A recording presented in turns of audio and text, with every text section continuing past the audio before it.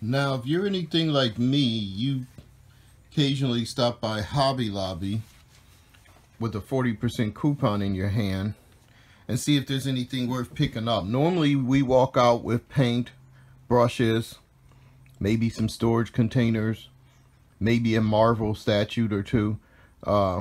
If you're religious, you might walk out with a cross or a display with a proverb on it.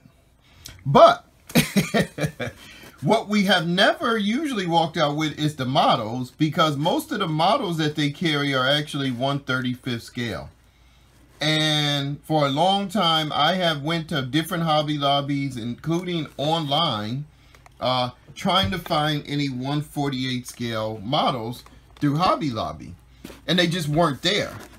So lo and behold, I went again this weekend on my usual monthly pilgrimage to Hobby Lobby, and one of the last items I saw on the shelf of models, or at least this is the shelf that this was on, was this Hobby Lobby US M4A3 76 tank, 76W. And it is, wait for it, 1/48 scale. So this is a seminal watershed moment for us in this hobby. And the reason I say this is, this tank normally, if you get it at your model store, if you can even find a Hobbyboss in 1/48, which is very hard these days, most people just carry the Tamiya stuff, will run you about $25 to $29. At Hobby Lobby, I believe this was listed for 21 or 25. By the time they applied the coupon, my final cost was $16. $16 for a 1/48 scale tank. So what we're going to do today is take a look at what you get, the sprues and stuff. I do not think I've ever built a Hobbyboss 1/48. I know I've built Tamiya. I built like 2 or 3 of Tamiyas. I even think I've built a Bandai, an old Bandai. But I never got the Hobbyboss, because by then I had my fill of Shermans. You know, I didn't want to pay $30 just for another Sherman. But this could actually be significant because, you know, if they're going to make these available on a regular basis at Hobby Lobby, what I'm more interested in is actually conversion possibilities. Being able to take this Sherman now and get it for 16 bucks, and you can do anything from, you know, turning this into like a Sherman Crocodile. You can maybe get a Calliope accessory to add on to it. That you could maybe even take the hull out and use it as a kangaroo carrier. So there's a lot of possibilities that you can do with this if we're going to be able to get them for 16 bucks. I mean, most people would not want to spend $35 and then cut up their tank, you know, only to be disappointed with how it comes out. Whereas here, hey, you can cut it up. If you don't like it, you've got an extra parts. You go buy another kit and you use those parts on that kit. So let's take a look at what we get inside.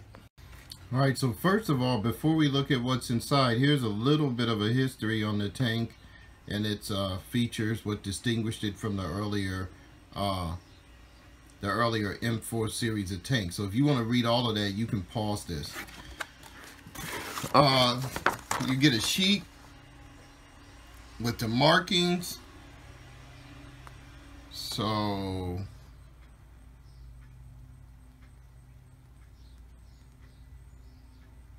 it doesn't really say what theaters these markings would go to, but that's interesting. We get an instruction booklet. So you have to read before assembly information. We have kind of our parts layout. We're going to start with the build, which appears to be they're going to start with the wheels, the return wheels. That's the bottom hull area. If you've built any Shermans, most of this looks very familiar to you. So obviously, if you're going to be converting, though, you have to decide how far you're going to get. Like if you're just doing the kangaroo carrier, you know, you could stop here without putting the turret or the hull on there. Although I would probably cut more of this out I've seen people try to model kangaroo carriers with that little circle, and that's, to me, that's just not feasible. If you're going to get miniatures in there, you know, cut all of this out. So, but anyway, that's the instructions. Now, the only thing I do not like, which I can tell you already, is this. And if you are terrified by rubberized tracks that have to be glued and melted, then you might not want to get this kit, right? Unless you got some other tracks you want to play around with and see if you can, you know, if you can kit bash it. For 16 bucks, you could try it. I don't really have a big problem with these. I don't like them, but I can make them work. Usually, if you melt them, as they say, or crazy glue them, they will be fine. So we've got some sprues, some decals. There's actually, these are some fairly weird decals. I mean, I've seen a lot of the 75 millimeter, I mean, not 75 millimeter, but I've seen a lot of the Sherman decals, and some of these are just not what I'm used to seeing. So, I got a little piece of paper here to protect them. Now, those stars look huge. Those symbols look weird. So, yeah, this is kind of interesting. What's those words say? Oh, that's just Thunderbolt 4. The Psalm 4.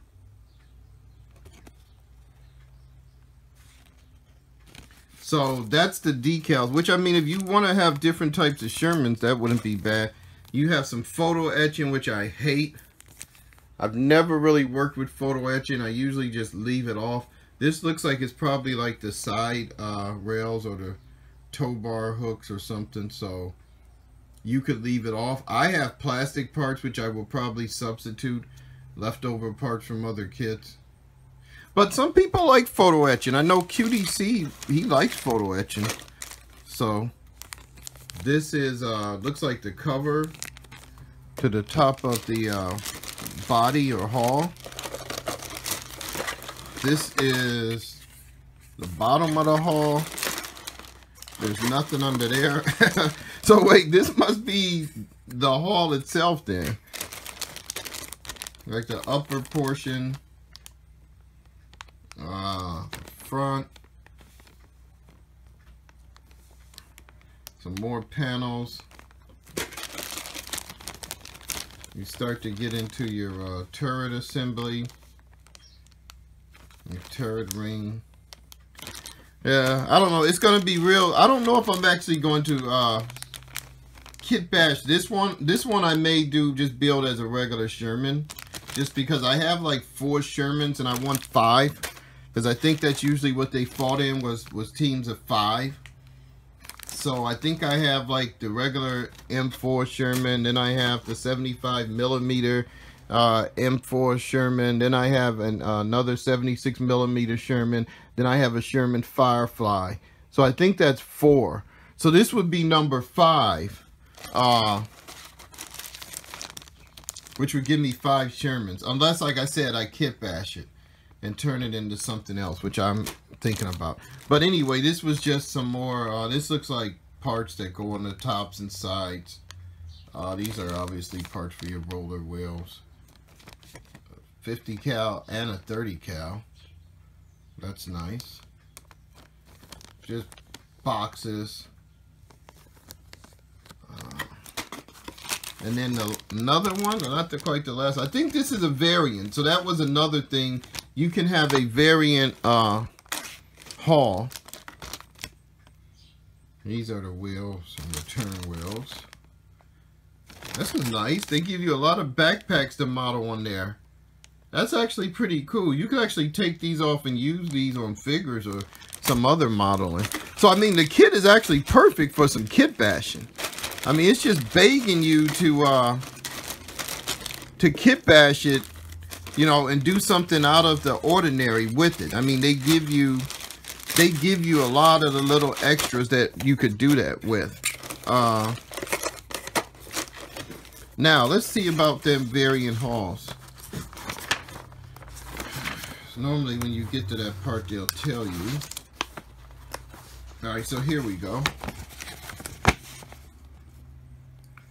So turret, I'm sorry, I called it hull. So the early turret assembly, it says select one. So one of the two included turrets for assembly. Yeah, the problem is it doesn't really tell you which one is for which, like which model turret you would be choosing. I think it tells you how to assemble them both. From what I can tell, I think one of these was the weighted turret and one of these was not. So I think if you wanted to build the Sherman with the smaller gun that didn't have the weighted turret, you would go with this one. And this here looks like the weighted turret, I believe. Unless there's another one. No, there's not. So let's look back at the actual turrets and see if that's the difference.